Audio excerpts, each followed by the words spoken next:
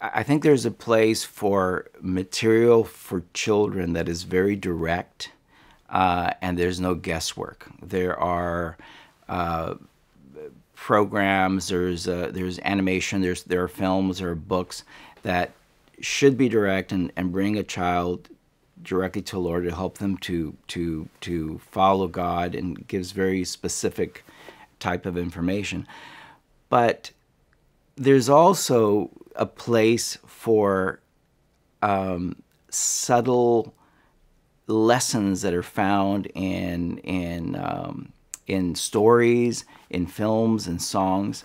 And I don't use the word subtle in a bad way, like you're trying to trick somebody to do something. No, but it is using storytelling, using art as a means to inspire, to transmit emotion. And the fact is that when we work on some programs that have like a historical value. Let's say we're telling the story, such as in the Torchlighters, which is, it highlights Christian heroes, and so we tell the story of who this Christian hero was, what motivated him, etc. We put in dates and facts and figures that are correct, but at the end of the whole thing, we're not so concerned about kids remembering when such and such a person was born or what country they came from.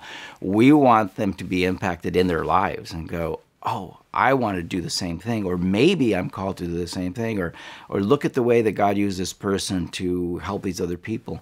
So it's an emotional impact.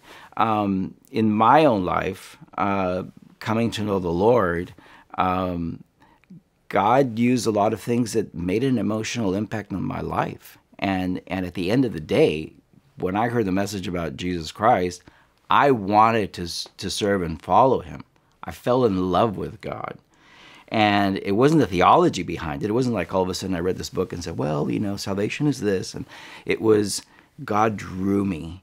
And as an artist and somebody that's involved with a lot of media and things, there's many times I'd love to go to museums, like art museums, and I'll sit there and I can sit in front of a painting and just get lost for about a half hour, if I have a half hour. But I'll get lost in it, and it'll speak to me. And I've often thought about creation and how God, he speaks so much through art and through his own creation, that sometimes you get overwhelmed. Let's say you watch an incredible sunset, or you see images of space, or you see images of creatures underwater, and you just get overwhelmed by the magnificence of something like this, and it edifies your soul, it edifies your heart.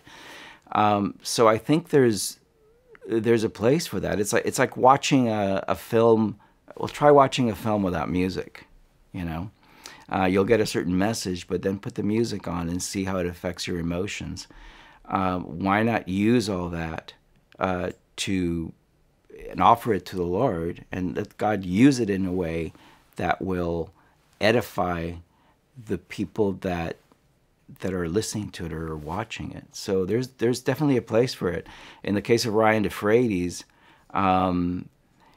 it brings a lot of joy. The messages are there. The message is in there. It doesn't have to be spelled out. You watch it, you get the lesson, and you get a godly lesson from it. And at the same time, you sit there and you enjoy it. Well, that's wonderful. I mean, when Jesus was telling parables, it wasn't like he was giving a lecture. He wasn't, you know, bring out your tablets and your whatever it is. He was telling a story, and it drew people in. And then what he said, you know, he that has ears to hear, let him hear. I think in many ways, it was like, ponder it, listen to it. How does it speak to you? How does it speak to your heart? And I think projects like Ryan Defrates are the same way. You know, it's like kids love to watch things over and over. It's like a story. Okay, you read a story to your son or to your grandson, and they'll say, you'll finish the story and they'll say, tell it again. And you go, again? Yeah, read it again. They love they don't mind seeing things over and over. And I think with Ryan Defrates, it's the type of thing that we want them to watch that episode again and again and again. So we want it to be fun. We want it to be enjoyable. Each time they do watch it, they'll learn something new from it.